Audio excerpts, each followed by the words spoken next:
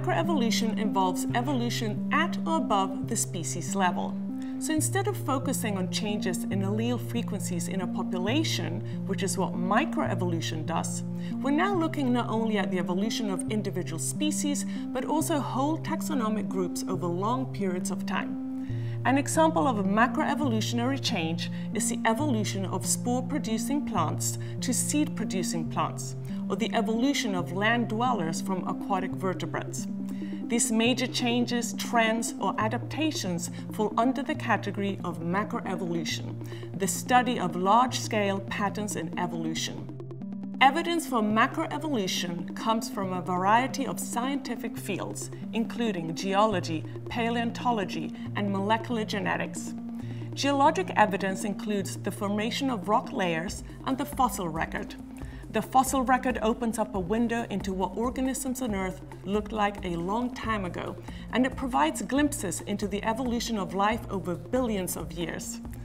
Molecular evidence includes mapping and comparing the genomes of different organisms to look for similarities in the genetic codes.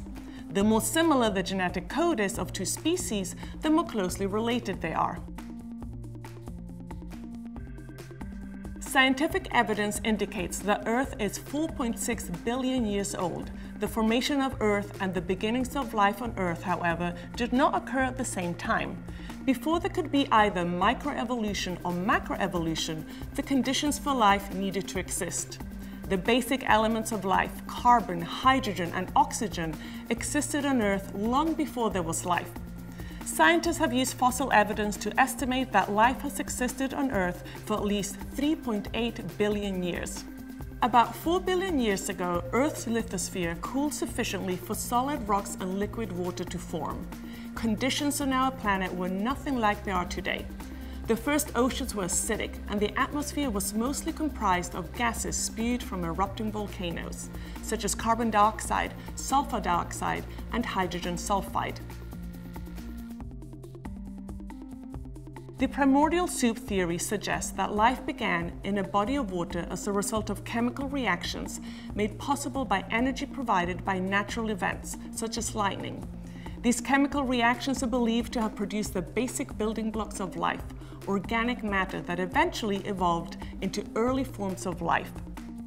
The primordial soup theory gained acceptance in the 1950s when biochemists Stanley Miller and Harold Urey conducted an experiment simulating early Earth's atmospheric conditions. This experiment demonstrated that several organic compounds could be formed spontaneously under these conditions. Protocells are believed to be the origin of living cells. Scientists theorize that protocells contained a membrane composed of fatty acids surrounding a replicating center of ribonucleic acid, or RNA, which is believed to have been the first genetic material. The RNA world hypothesis suggests that self-replicating RNA was a precursor to DNA and proteins. The basic needs of life for the early cells were not so different from our current needs. These needs include a source of energy, a way to capture and process that energy, and mechanisms to control bodily processes.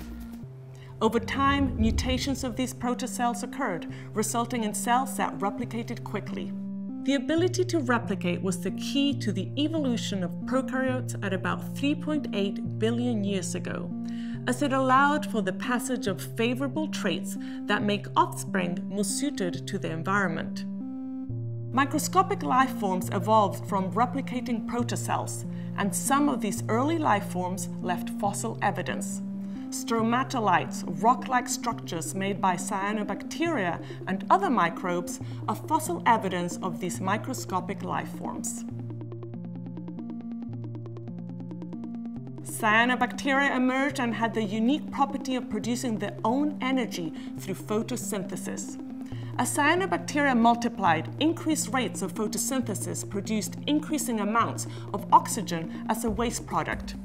By 2.45 billion years ago, cyanobacteria began producing sufficient oxygen to change the makeup of Earth's atmosphere and oceans, which set up conditions for the evolution of eukaryotic organisms.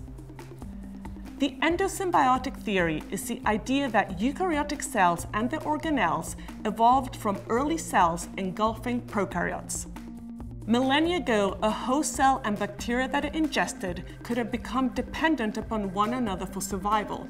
Over millions of years, this relationship evolved into a permanent one. Through this evolution, mitochondria and chloroplasts arose. Eukaryotic cells evolved through symbiotic relationships between bacterial cells and proto-eukaryotic cells.